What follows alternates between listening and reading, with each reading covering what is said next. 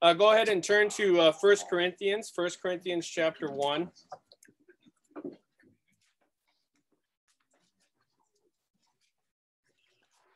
I just got to say, you know, volunteering to have this at our house was the biggest worry we had was we only have one bathroom. And so that's our concern. You know, we all know what it's like to, yeah, exactly. Boys around the garage is a perfect place. But, you know, you always have that nerve that, you know, when you got to go to the bathroom and somebody's in there.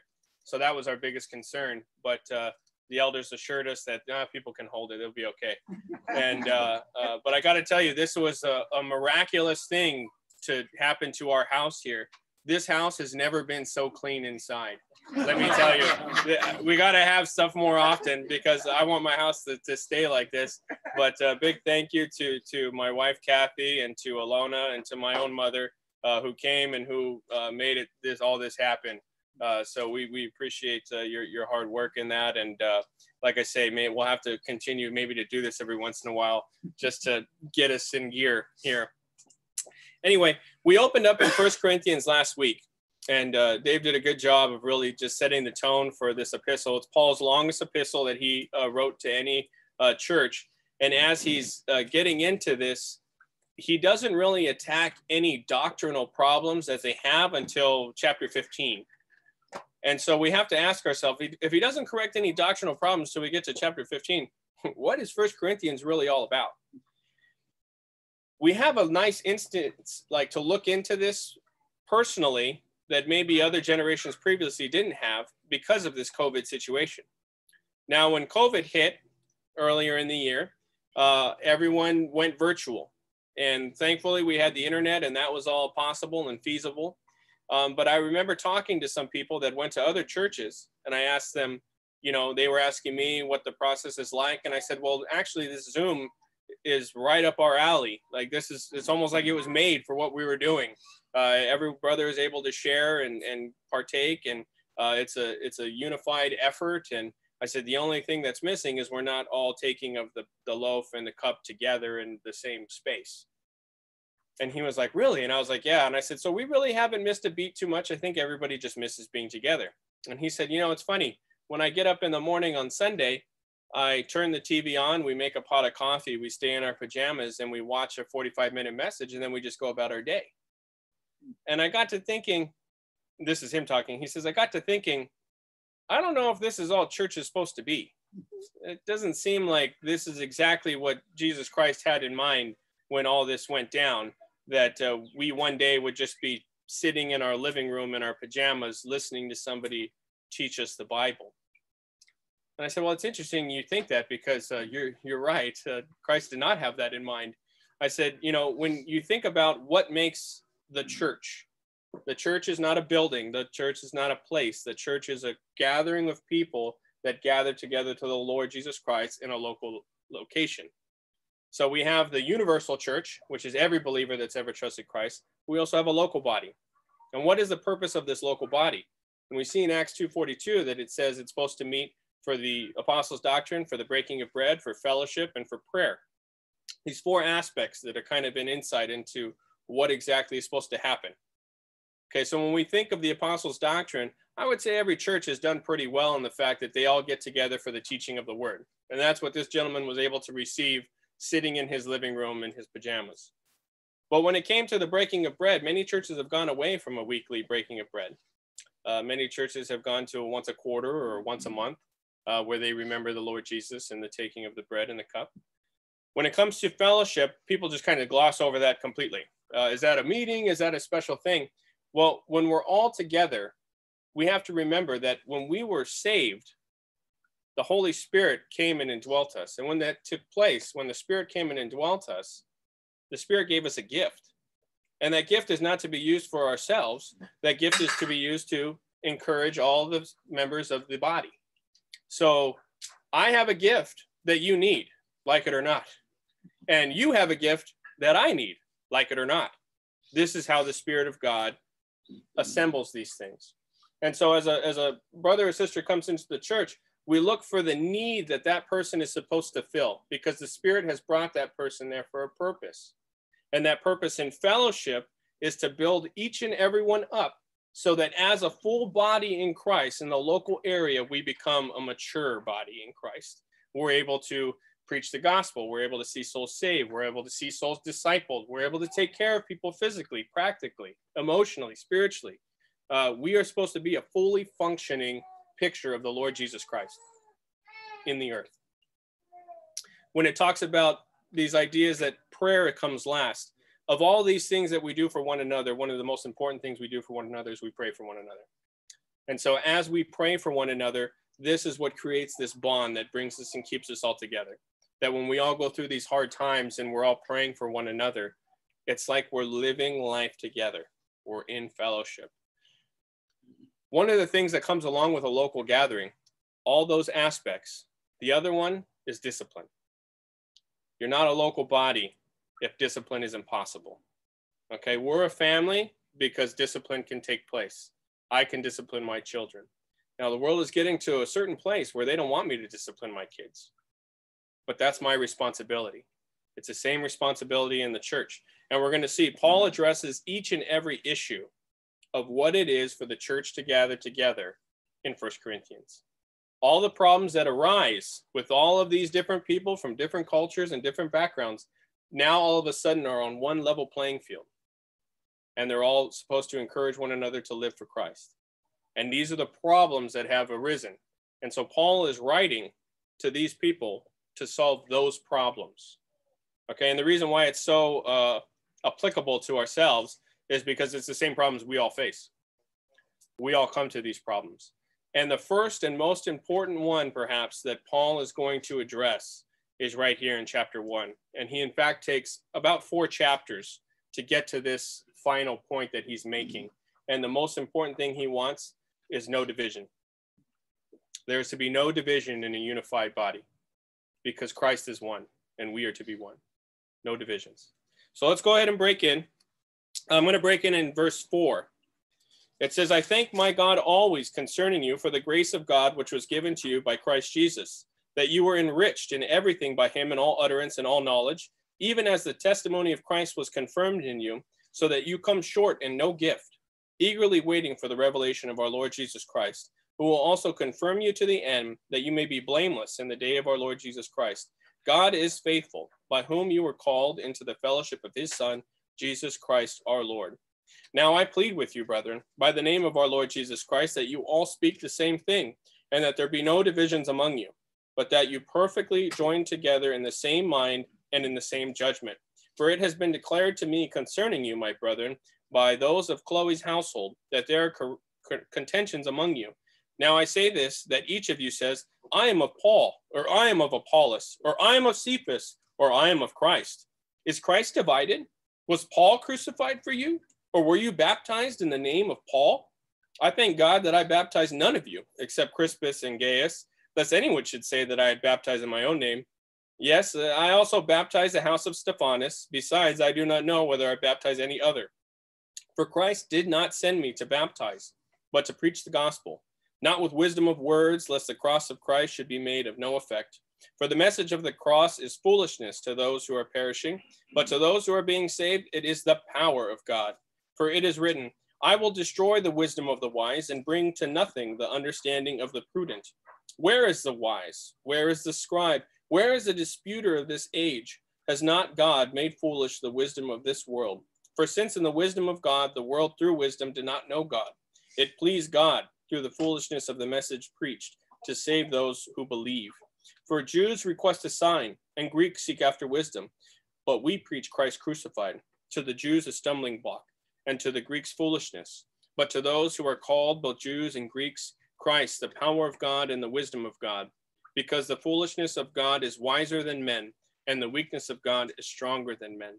For you see your calling, brethren, that not many wise according to the flesh, not many mighty, not many noble are called. But God has chosen the foolish things of the world to put to shame the wise. And God has chosen the weak things of the world to put to shame the things which are mighty. And the base things which of the world, and the things which are despised God has chosen, and the things which are not, to bring to nothing the things that are, that no flesh should glory in his presence. But of him you are in Christ Jesus, who became for us wisdom from God, and righteousness, and sanctification, and redemption, that as it is written, he who glories, let him glory in the Lord. This is a great passage. The Apostle Paul pulls from Isaiah the prophet. He pulls from Jeremiah the prophet. And he's trying to bring everybody down to the same level. Nobody is above anybody else. Nobody is better than anybody else. And he's trying to get this point across to them that Christ died for you the same way he died for me. That I needed him as much as you needed him. That we are no better than one another. That we are all the same level and Christ is the head. So as Paul's getting into this and as he begins, he begins with thanksgiving. We know the background of Corinth. We know that it was a metropolis. We know that there was a lot of different culture in and out of the place. We know kind of the Jewish mindset from the Gospels of what the Jews were looking for, and the fact that a crucified Messiah was anathema. They had no idea how to respond to a crucified Messiah. The Messiah was supposed to come and to rule and reign. They didn't know anything about one that would come and be crucified. The Greeks valued thought, philosophy, intelligence. And so they liked Apollos. They liked these guys that could speak well and could entertain them. And so Paul is going to address each and every group and bring them back to the same level. And this is how he's attacking this. So in verses 4 through 9, this is the idea that Paul is saying these people have come behind in no gift. It's not that they're lacking anything gift-wise or they need something gift-wise. In verse 7, it says, so that you come short in no gift, eagerly waiting for the revelation of our Lord Jesus Christ, who will also confirm you to the end that you may be blameless in the day of our Lord Jesus Christ. This is the faithfulness of the promise that we have.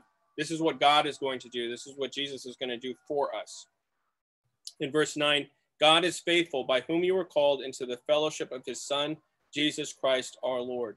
And when we were called into this fellowship with the Son, we're also called into this fellowship with one another. And this is what Paul's addressing, this one another fellowship. So verse 10, this is beginning his argument. Now I plead with you, brethren, by the name of our Lord Jesus Christ, that you all speak the same thing. There be no divisions among you, but that you be perfectly joined together in the same mind and in the same judgment. Now I highly doubt, it may be possible, but I highly doubt it, that there is one person here, in person or via Zoom, that agrees with everything that I think about the Bible. My own wife doesn't agree with me about everything that I think about the Bible. My own wife doesn't agree with me with it, just 1 Corinthians, about what's in 1 Corinthians. So I highly doubt that there's anybody here that would agree with me on everything in this Bible. So what's Paul saying? If we're all supposed to speak the same thing, is it just repetition? Is it just we developed a set of doctrine and then we just adhere to that doctrine and everyone's got to be the same? Does anybody really think that we're just supposed to be robots that way? No, that's not what he's saying. So he's getting into this. He's pleading with them that you all speak the same thing, there be no divisions, and that you be perfectly joined together in the same mind and in the same judgment. If we all have a humble attitude, if we all approach one another in humility, these problems don't arise. Now, we approach one another in, I know what's best, and I know better than you, so I need to be the one to tell you what to do. Or he thinks he's better than me, so he's going to tell me the way it really is. And if you don't see it my way, then that's it. Then there's nothing. We can't be together. That is not what the Lord Jesus Christ intended in his local body, because it's the wrong attitude. Okay, we're going to have disagreements. We're going to have issues that we work out together. But if we all approach it from this mindset of humility, this is how it's going to be accomplished. So in order for us to be perfectly joined together, we have to understand that we're family. We're going to be together forever, like it or not. We're going to be together forever. And so we need to figure it out here and now. Because what's waiting for us here and now is fullness of joy. Fullness of joy. When the Lord Jesus Christ is there in the Garden of Gethsemane, and he's praying to his Father, and he's asking them, he's saying, Father, let them be one as we are one.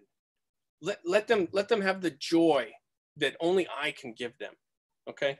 Only Christ could bring a group that we even have here together. We all would not have crossed paths had it not been for the Lord Jesus Christ. And the Holy Spirit has brought this specific group of people together, and yes, you virtually too, to minister to one another, that we would all be one in Christ. And so what Paul is pleading with these people is, don't let arrogance overtake you to where you create divisions in the body. Don't let that arrogance come in the way, because he's not addressing doctrine here. So we're not talking doctrinal issues. When we're talking doctrinal issues, we're really arguing with the scripture. We're not arguing with one another. And so we try to have this in our own Bible study, and we meet with Steve Price, and believe me, we hash it out. And sometimes our voices are a little louder than they should be when we're talking about these things. But as we're going through, it's not my view and your view. It's how can we get to God's view? How can we get to what's God's mind in this? And sometimes we just have to say, you know what, I don't think we've come to an agreement on these things. So we're just going to we're going to continue to study and work it out.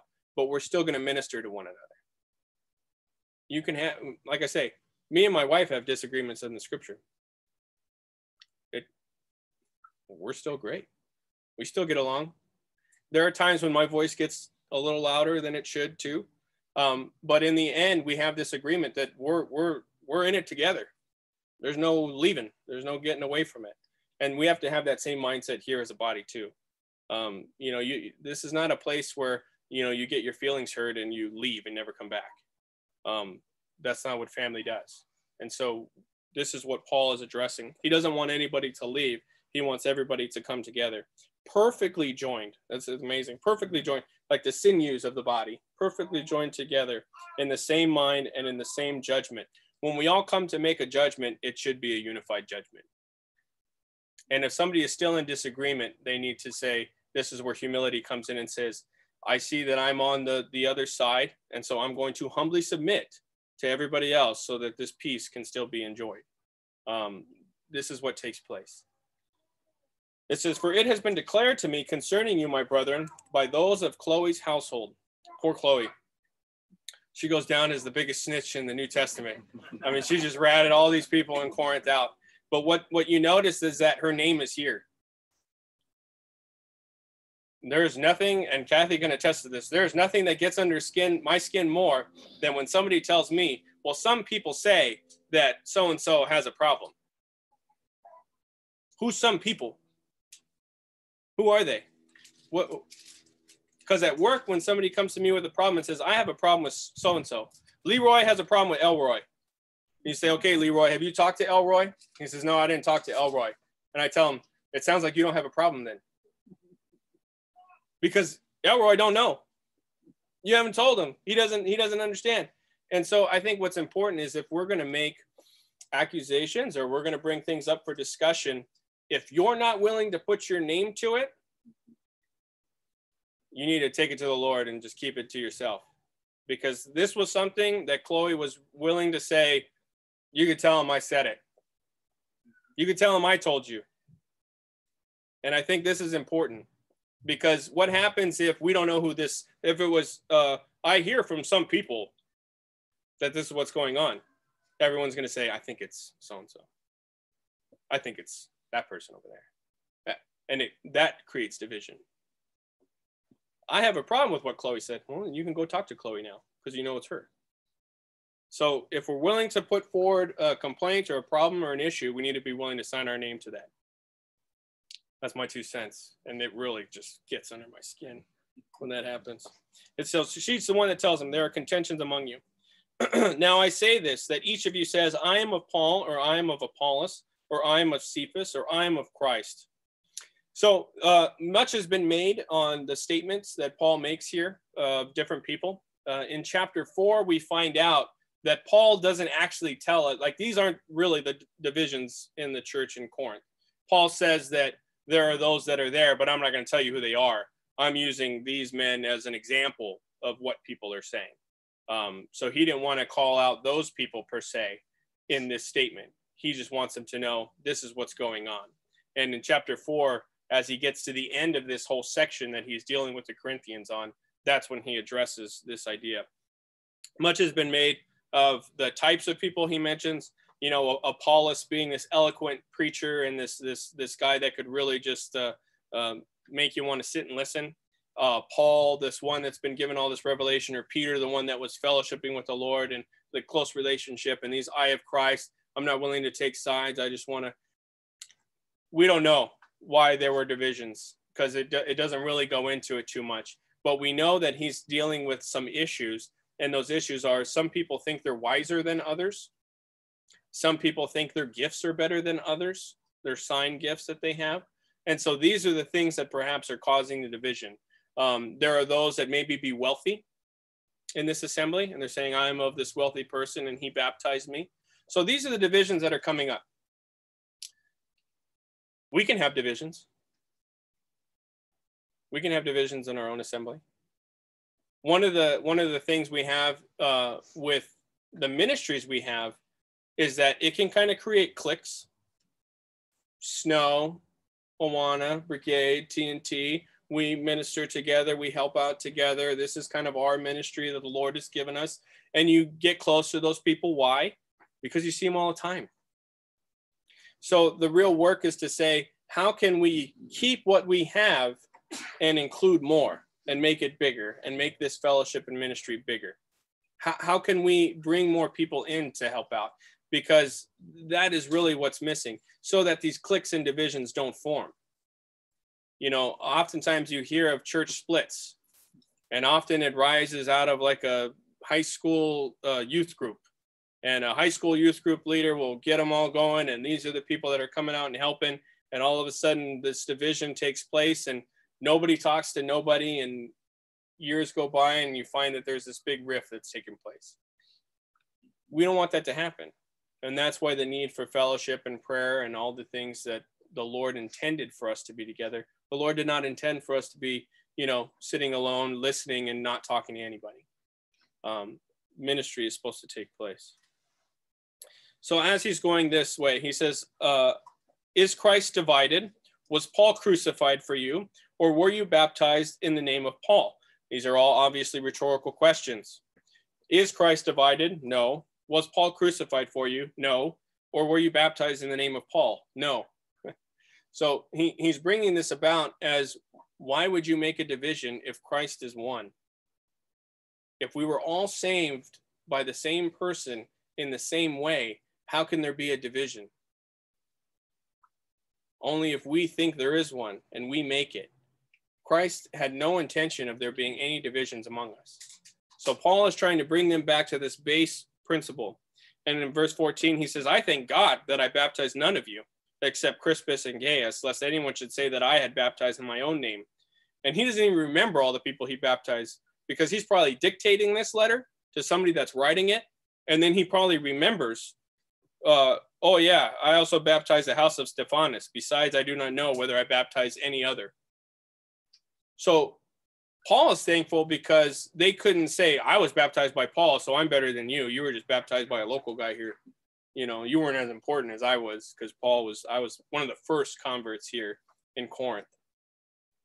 So we know that these were some of the issues.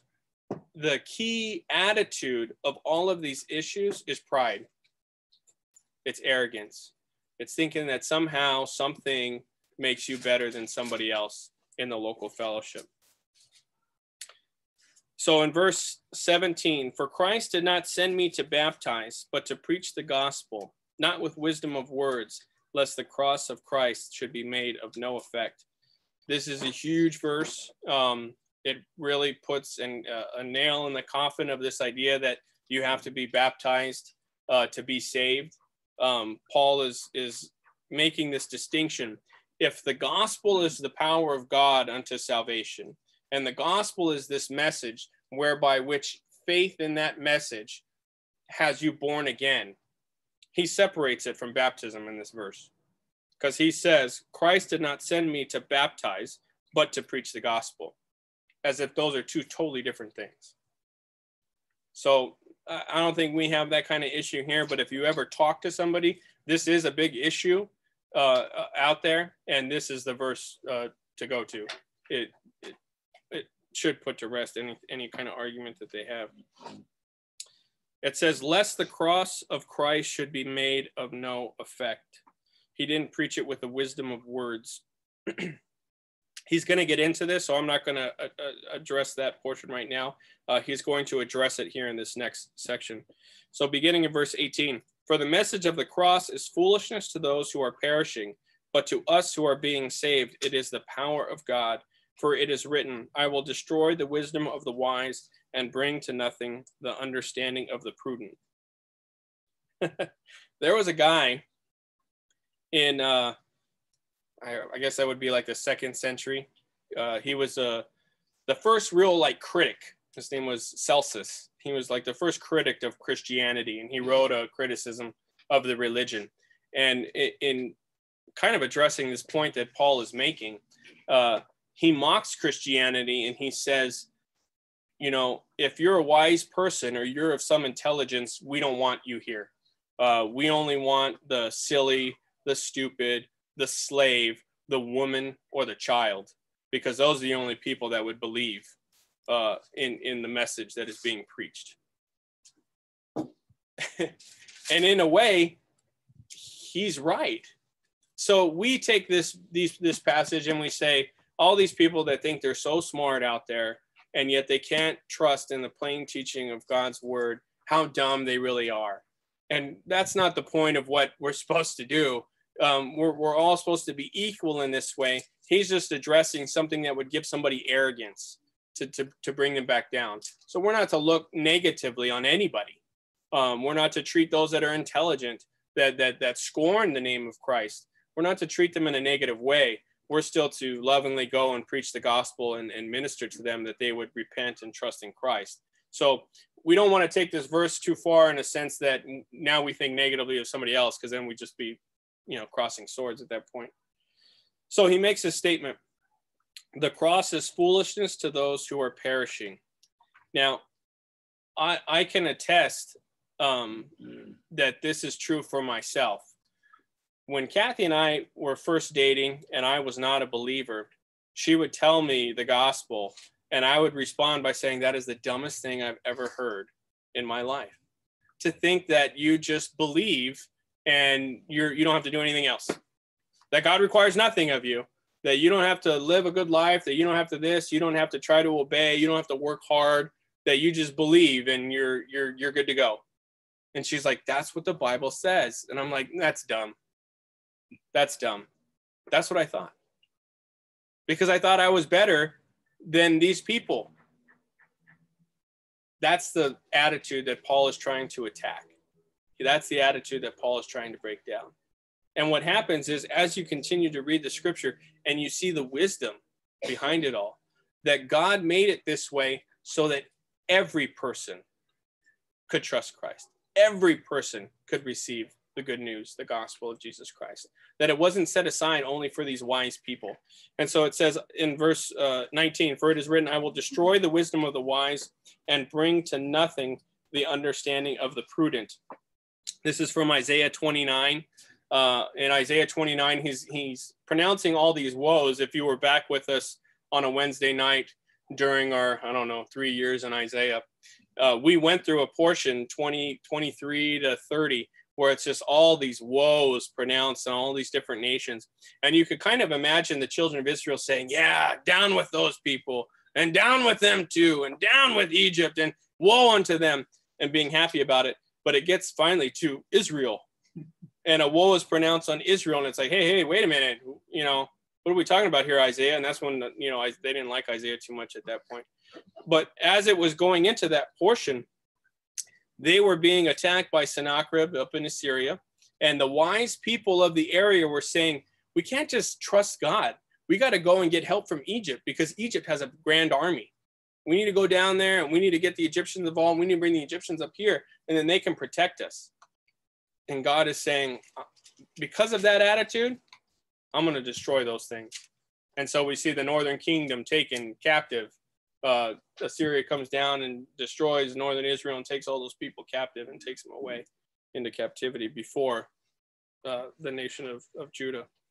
And so what's interesting in that portion is that all of the things that you would go to are wisdom of the world, not understanding the character and mind of God. And so in the same way, Paul is associating it to these people here in Corinth, that you think you're better than somebody because of the wisdom in the world. Because the wisdom of the world thinks that the smart, the wealthy, the noble birth are the ones that are important. And what God is showing us is that God values the poor, the blind, the dumb, all of these people, the slaves. God wants to save those people too, just as much as he wants to save those of noble birth. And so in verse 20 he says, where is the wise? Where is the scribe? Where is the disputer of this age? Has not God made foolish the wisdom of this world? For since in the wisdom of God, the world through wisdom did not know God, it pleased God through the foolishness of the message preached to save those who believe. So this is, it's kind of, I mean, Paul's hard to follow sometimes, but this actually makes a lot of sense when you break it out and think about it. So what Paul is saying is that this wisdom that the world created, that it's only for the strong, it's only for the intelligent, it's only for the noble. You have this message of a babe born in a manger who was the son of a carpenter, who was basically a homeless person that lived and ministered to the children of Israel and was a king, was given up by his own people, was taken to a cross, crucified, and then buried. And on the third day, he rose again. That is not the story that the world would tell of a great victor. That is not the story that we would think of as somebody that won the battle or won the day. But this is the message that God has given. And it's not through wisdom. We don't come to this understanding or this knowledge of God through our own wisdom. We come because we hear the word being preached and we choose to believe. So God has made this plan where it's not about how smart you are. It's not about how rich you are. It's not about your nobility or anything like that or where you are. It's simply the message goes out and the message is received. When a person is there, and I can attest to this because it wasn't that long ago, I thought that this gospel was dumb. And I can remember sitting in the meeting, listening to this message. And the message, strangely enough, from Proverbs was, if anyone seeks wisdom. It's like, well, I seek wisdom. I want wisdom. I want to be intelligent. I want to be all these things. And he goes to this point where he says, eventually, it'll be too late. You'll cry and I won't hear. You'll call out and I'll ignore and I won't answer. And this sudden fear came over me. What is he talking about? Too late. What do I need to do? How do I need to act? Or, what do I need to commit to? And I can remember being shown the scripture. And the problem was with me. The problem is not with what I didn't know. The problem was my attitude, my pride. I didn't want to admit that I was a person worthy of hell. I didn't want to admit that I was a person that couldn't achieve it on my own. To put it nicely, if you all could get to heaven, certainly I could get to heaven. Okay, that was my attitude, right? If you all would be let in, well, God's not going to pass me up to let you guys in. That's how I felt. Okay, so this is this attitude of arrogance, and this is the thing that prevented me from a relationship with Jesus Christ. The minute I repented and I said, you know what, Lord, I am this sinner that Christ died for. And to think that God would send his son, that God would take my sin and put it on the Lord Jesus Christ. The Lord Jesus Christ would willingly go to that cross, be nailed to it, and shed his blood to pay for my sin. And God the Father would look at me, see that message given to me, and see my reaction, that I thought it was dumb. How angry would that make God the Father? To think that his greatest gift in the person of his son, the Lord Jesus Christ, who suffered and died so that my sins could be paid for, would then see my reaction to it with pride and arrogance. We're going to come to find that in this portion, God has nothing to do with pride and arrogance. God has nothing to do with boasting. The moment I repented and I put my faith and trust in Jesus Christ, I was saved. And I knew it. The burden rolled away. And all of a sudden, the scriptures made sense. And all of a sudden, it was like, God is a genius for coming up with this. But at the time, I thought, this is foolish. As he's getting into this, this is the attitude he's trying to bring down. The minute I got saved, I realized I was the lowest of the low. I was a just born Christian. I didn't know anything about the Bible. I didn't know anything about what I needed to be doing. And so I took this humble attitude, and I wanted to be, show me, teach me, tell me, what is this Bible? Can you tell me how to find a verse in the Bible? Like, I didn't know how to look at my Bible. And all the attitudes of everybody coming together to help me in my Christian walk, in ministry and in growth, that I could one day be a mature believer. And we're all working towards that together. That's the attitude that God is really looking for, that we're all working together in this. The attitude that works against it is this attitude of pride and arrogance that creeps in. So again, verse 21, for since in the wisdom of God, the world through wisdom did not know God. They didn't achieve it because they were smart. It pleased God through the foolishness of the message preached. And this idea of the message preached, this word caruso, is a herald, a proclamation. It's a guy that comes through. This guy did not come up with this message on his own.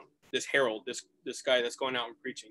This guy is simply received the message and told to go out and preach the message. That's what Paul sees himself as. Paul did not, through his own mind and intellect on the road to Damascus, come up with all of this stuff. He was met by the Lord Jesus Christ, and the Lord Jesus Christ told him what to do. And Paul went and obeyed. So this is the attitude he's saying, that it's not the wisdom of God. You're not going to sit there and think it through and come up with all this stuff yourself. It's through the message being preached in a herald-like way. And it says in verse 20, it says, foolishness of the message preached to save those who believe. For Jews request a sign, and Greeks seek after wisdom. So these are the two camps. Jews requested a sign. We saw that all throughout the gospel. They would constantly be trying to get the Lord Jesus, do something to prove yourself to me. The Greeks at this point are saying, no, this doesn't sound very wise. And this is what that Celsus was saying. This is only for the dumb and the slaves and the women and children. He wasn't a feminist back then. He didn't think very highly of that at the time. But one of the things that comes up in this portion is this attitude that when you talk to people, these are the types of people you run into. If God really wanted me to believe, he would come, Lord Jesus would appear and tell me. Or if God really wanted me to believe, it would be like this amazing, miraculous revelation of wisdom that I would just come to understand through, continuing to work at it, or philosophy. And Paul is saying, that's not what God intended. That's not God's plan. It says, we preach Christ crucified. God sought to save people through the message of a crucified Messiah. To the Jews, a stumbling block, and to the Greeks, foolishness. To the Jews who wanted a sign, there was no worse sign than that of Deuteronomy. The man who hangs on a tree is cursed. That man that you say is the Messiah was a curse by God. He was cursed by God for us. He became a curse so that we could go free. When he talks about this idea of the Greeks look at it not as a stumbling block, but as foolishness, I can attest to that. You look at it and you say, it doesn't add up, that God would just say, just by believing, just by faith in this message preached in the person of Jesus Christ, you can have everlasting life. But to those who are called, both Jews and Greeks, Christ, the power of God and the wisdom of God, because the foolishness of God is wiser than men, and the weakness of God is stronger than men. What's amazing in this portion is that for those of us that are here that have been born again, there is nothing that makes more sense than the gospel. Before, it was so hard to understand. You didn't quite know. And once you're on the other side, it's like, it's the simplest thing. He was my substitute. I had a debt I couldn't pay. He paid my debt. I only had sin. He only had righteousness. He suffered so that I could have his righteousness while he took my sin. It's the simplest thing that has ever been created, this wisdom of God. In verse 26, for you see your calling, brethren, that not many wise according to the flesh, not many mighty, not many noble are called, but God has chosen the foolish things of the world to put to shame the wise, and God has chosen the weak things of the world to put to shame the things which are mighty, and the base things of the world, and the things which are despised God has chosen, and the things which are not, to bring to nothing the things that are. It's funny, there's a famous lady who was a help to mission work, like with the Wesley brothers and things like that. And she was a well-to-do lady, Selena, I think her name was. Very well-to-do, very wealthy, but she always gave and ministered to these that were going and preaching the message. And she would say, I'm thankful for the M in this verse, that it doesn't say not any wise according to the flesh, not any mighty, not any noble, because she was noble. So she said, I'm thankful for that M, that, you know, I'm still have a chance here to be included in this message. What's interesting is that God has chosen the foolish things of the world to put to shame the wise. One of the things that comes up, and it comes up in conversation, and I would say this is an insight into Kathy a little bit. I didn't tell you I was going to say this, but there's no time like the present. One of the things that really gets under Kathy's skin is when she's working with somebody and they don't think she's intelligent. Mm-hmm. And she run into this problem because she's always been so young. You know, here she is with a master's and, 8-9 years of experience and 3 children and a major company and now with a major university. And somebody's like, well, I don't think you know what you're doing. And she's like, let me send you the policy. Let me send you the response from the attorney. Let me give you everything I need. And then if you don't obey what I'm telling you to do, we're probably going to terminate you. So you have, and so this is when somebody thinks you're dumb, it's just like, I'm going to stick it to this person. None of us like feeling foolish. None of us like feeling like we're weak or we can't attain. And so what happens is this arrogance rises up and we want to put other people down.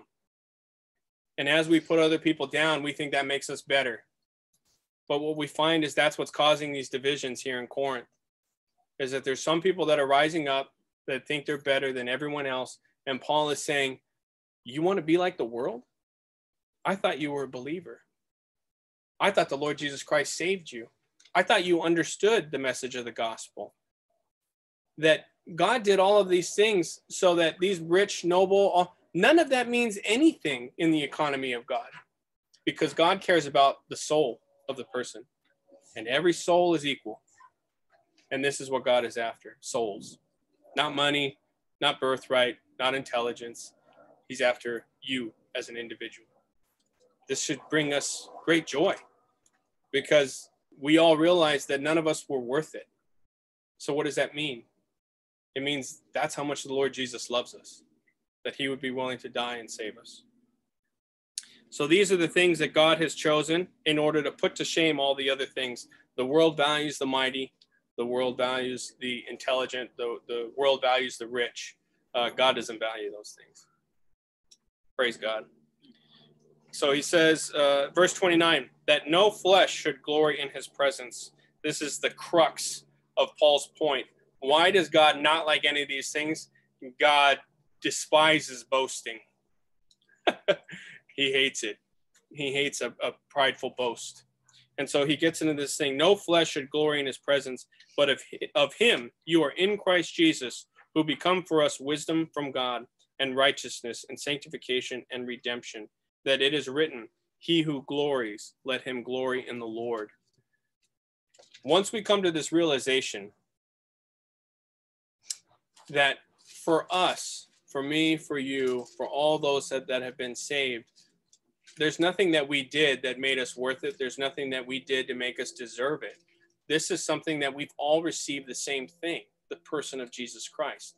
And what is Jesus Christ to us? The wisdom of God has presented to us, and he says it here, righteousness, his death and sacrifice on the cross, his shedding of his blood for our sin, has allowed God to state that we are righteous. It's a declaration that has been made.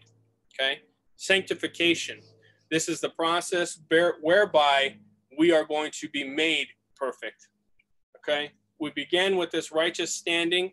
We live this life sanctifying ourselves, but the ultimate sanctification will come when we meet the Lord. And this redemption, we're going to get a new body. He's going to take us out of this world, and our body is going to be changed, and we're going to get a new body that we can live forever apart from sin. This redemption is going to be taking place, full redemption. So he is what has taken place in the past, what is taking place present, and what will take place ultimately in the future. That as it is written, he who glories, let him glory in the Lord. Again, this is a portion from the Old Testament, Jeremiah 9. And as he's getting into this portion, the whole mindset behind it is the only thing that is praiseworthy about us is the person of Jesus Christ. So there should be nothing in any one of us that allows us to take this position of arrogance where a division would take place, because we are all the same in Christ Jesus. And so as Paul is getting into this, this is only the beginning of his instruction on this topic. It goes on for another 3 chapters, and he deals with the message of a crucified Christ. This idea of wisdom continues to be brought up, the how gifts work and how we're not to exalt certain gifts over other gifts. He gets into the practicalities and addresses the people directly. And once he gets through this portion, then he's going to answer the questions that came in one by one. And then ultimately he's going to give his own account of spiritual gifts. So as we begin this portion, I think it's just a good reminder to us to remember that Christ's death and sacrifice for us has made us one in Christ. Let there be no divisions among us. Let's pray. Heavenly Father, as we gather together this morning, we are thankful. Thankful for the nice weather that you have provided. Thankful for all the help in getting things set up and brought over here. For the ladies that helped prepare dishes, for the time, for the Sunday school teachers that were in there ministering to the kids. Father, for the opportunity we had just to share together. We continue to pray for our brother Sean, just in this case here, as we lift up the burdens of one another. Father, we just ask that you would protect him and heal him from this. We do continue to pray just for the ministries that are taking place, that we would all be of one mind, that we would all speak the same thing, that we would all come to the same judgment. And Father, that this would be a body that grows together to a mature body in the Lord Jesus Christ. We are thankful for our head, for the one that has sacrificed himself in our place, for the one that has given us everlasting life, and Father, for the one that we owe everything to. We pray this all in Jesus' name. Amen.